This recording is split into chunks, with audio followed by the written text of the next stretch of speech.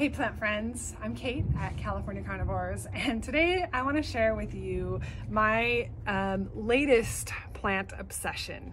So this is a little sundew. This is called Drosera madagascariensis, and it's from South Africa and from the island of Madagascar, where it gets its name.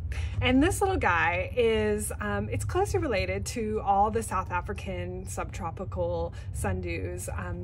The best known one is the Cape sundew. And just like those awesome Cape sundews, this guy is extremely easy to grow. It grows really well in a sunny windowsill. Just keep it sitting in a little tray of rainwater or distilled water. It also, because of its size, we think it's going to do great in a little terrarium. So it's a really great terrarium plant. These guys, they have these nice little stems, so they can actually grow kind of tall. And I've read that they can grow up to 1 foot tall. And you can let it climb up something, otherwise it'll kind of fall over and start trailing.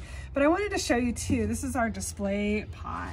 And they just do this natural cycling with the stems. So once the stems get a certain size, they kind of die back. But don't worry, because they always start growing new little shoots at the base of their stems.